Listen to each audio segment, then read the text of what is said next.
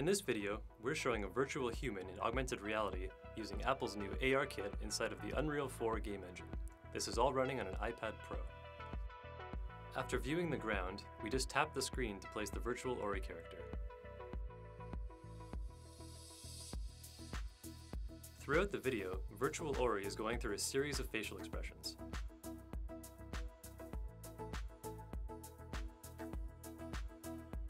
You'll notice that ARKit does a great job of keeping him locked to the floor as we walk around with the iPad.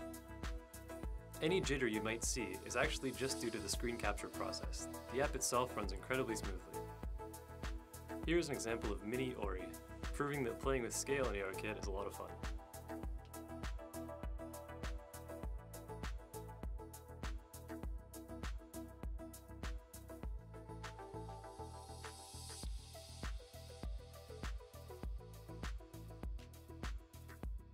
Check out the link in the description to see some awesome photos of virtual Ori traveling around San Francisco, all captured with an iPad.